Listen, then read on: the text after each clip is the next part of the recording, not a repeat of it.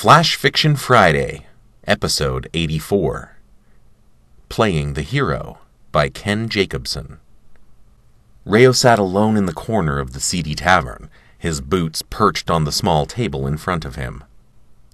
The blonde dancing girl on the small dais at the front of the drinking hall tried to look sensual as she undid her one remaining shoulder tie.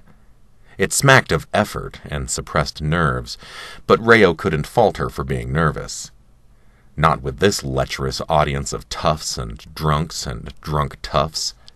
And besides, she had fantastic breasts, so her quavering voice and shaky hands were forgivable. Rayo spat a wad of tobacco juice in the tin cup he held. Such a nasty habit, but that's what this place was for. Nasty habits. And Rayo was full of them. He hadn't always been like this, unshaven and unkempt both in body and spirit. He'd been a soldier once, a warrior, a hero. Like most of the men of the kingdom, Rayo had fought in the demon war that raged thousands of miles to the east, a generational war fought to keep the darkness at bay. He'd fought hard, unlike some of his companions who were there simply to satisfy expectant kin. Not Rayo.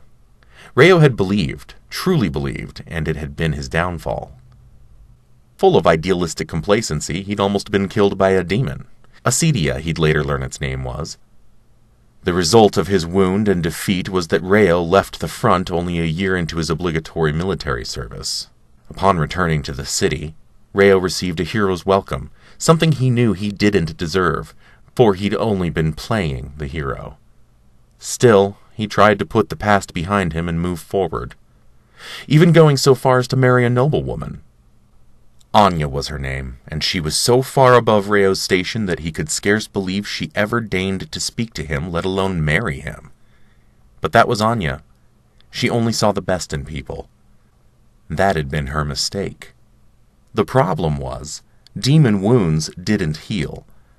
Oh, flesh, blood, and bone could be mended, but demons attacked with more than just claws and teeth, and Acedia was notorious for psychic manipulation and striking both at body and soul, leaving hidden poison that not even the best healers could discover. This tactic was especially insidious as years could pass before the damage would surface. It had been these hidden wounds that had left Rayo's union with Anya in ruins, and led Rayo to places like this tavern. Rayo scoffed, a bitter sound full of self-loathing coated in sadness. His marrying such a high lady had been the demon war all over again. Him trying to be something he wasn't, disappointing everyone when he failed. He ground his teeth. How many times could he spectacularly fail and still have the nerve to try again? To promise others he could do better. He was arrogant to think himself ever the hero. But it's all he ever wanted to be. The singing girl let her corset drop to the floor, eliciting a raucous chorus of lewd calls and perverted promises, some sounding almost like threats. Rayo unabashedly studied every curve of her naked flesh, finding much to appreciate in her. But for some reason, not much stirred within him in the way of lust. Oh, there was feeling, but it was so empty, so meaningless. Yet it helped soothe him, helped him forget. Almost. Fire flickered in Rayo's chest, and he started. It wasn't the thrill of lust. It wasn't even the twisting of heartache. It was the divine flame. He hadn't felt that in a while, and certainly never in this place. Like many of his fellows, Rayo bore the torch of El, a power gifted to him when he was younger to help him fight the demon horde to the east. Yet, his wound and his failures had led him to cut himself off from the power in shame and self-hatred. It didn't often come unbidden like this, at least not since Rayo had been on the front lines. Not since he'd been in the presence of a demon. But that was impossible. Demons couldn't enter the city. The wardings prevented that. Rayo glanced around the room and found another gorgeous, scandalously dressed woman sitting in the lap of a burly man with a curly black beard and a scalp so bald it reflected the candles in the hanging chandelier.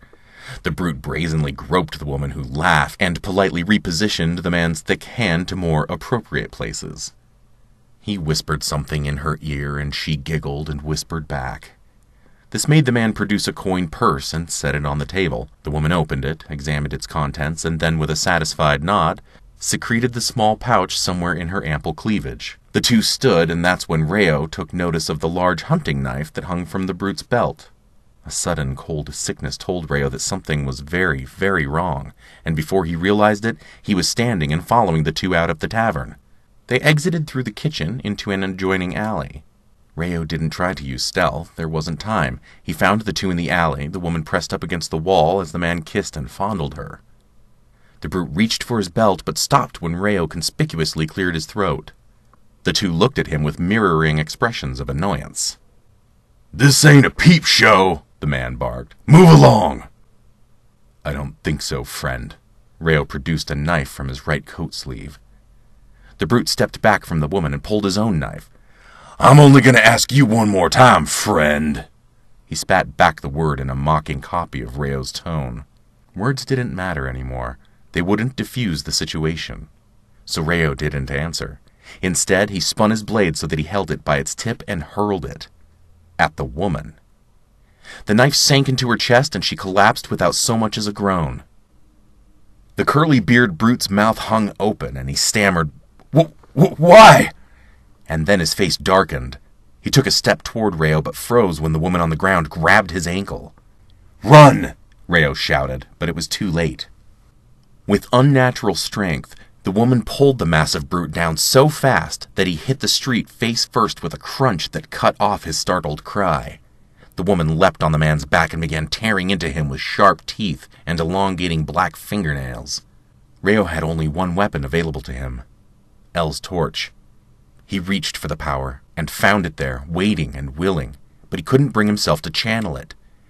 Doing so would burn him, for he was unworthy of channeling it. Always unworthy. So instead, Rayo hurled himself toward and tackled the woman who now only resembled a woman in the most basic sense. Her eyes had turned black and bloody fangs descended from the roof of her mouth. Black talons had replaced her hands and her skin was sloughing off, revealing the bloody sinew beneath. Rayo found himself on top of her. She looked him in the eyes and the poison corroding his soul recognized her empty gaze. Acedia. "Hello, Rayo," she said, followed by a wild cackle. "Didn't think you'd ever see me again, did you?" "How did you get past the wards? No demon has entered this city in 2 centuries. Her only response was another derisive cackle. "How?" Rayo screamed. "Oh, honey, you can't be that naive. Do you think I'm the first? Do you think I'm the only one?" More laughing. Rayo reached for the handle of his knife still protruding from the monster's breast, but she caught his hand with hers, it coming up in a blur so fast that Rayo hadn't even registered it until it was too late. She grinned, her mouth a hellish medley of fangs, blood, and pieces of the poor brute dying on the pavement a few feet behind them. She grinned, her mouth a hellish medley of fangs, blood, and pieces of the poor brute dying on the pavement a few feet behind them. Rayo knew he had no choice. It was going to hurt like hell, but if he didn't do it, he would die, and then others would die. He reached for the divine fire and pulled it into him. It hurt worse than any physical burn Rayo could remember sustaining. Someone was screaming, and Rayo realized that the sound belonged to him. It was his own voice calling out in an explosion of agony that frightened him. The fire coursed through him and then exploded outward in an eruption of white light. The demon's screams joined his, and she shrieked as her black eyes boiled and her flesh melted. Although it only lasted a few heartbeats, the process of incinerating the aberration the woman had become felt as though it lasted years, decades, centuries.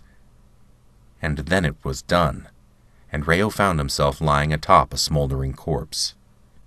He rolled off the dead monster and onto his back. He sucked in deep breaths as he stared at the night sky. "Do you think I'm the only one?" The last time the demon war had come to man, it had nearly ended in mankind's extinction. Hence the generational ritual of sending young men out to fight on a battlefront safely located thousands of miles away. Rayo started to laugh uncontrollably. God was mocking him for sure. Of all the torchbearers, why should he, an unworthy failure and coward, be the one to learn this terrible secret? Why did he have to be the one to warn the people? Would they even listen to him? Rayo continued laughing until tears blinded his sight. He was a joke. God's joke.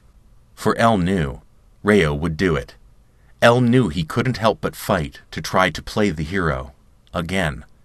It was Rayo's curse to try, even when he knew he'd fail. Always try, and always fail.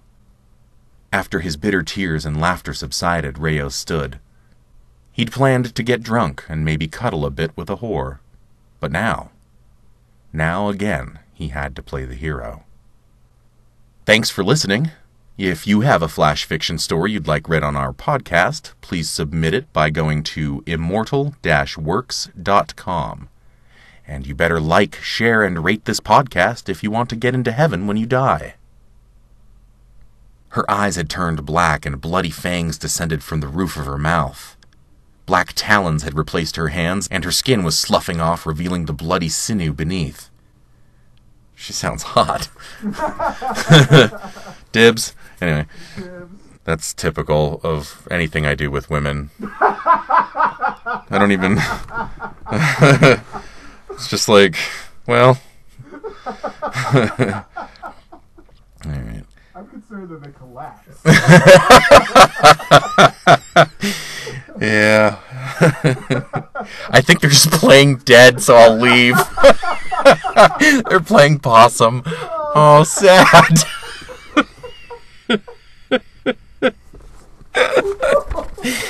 That's awesome. That's good, man.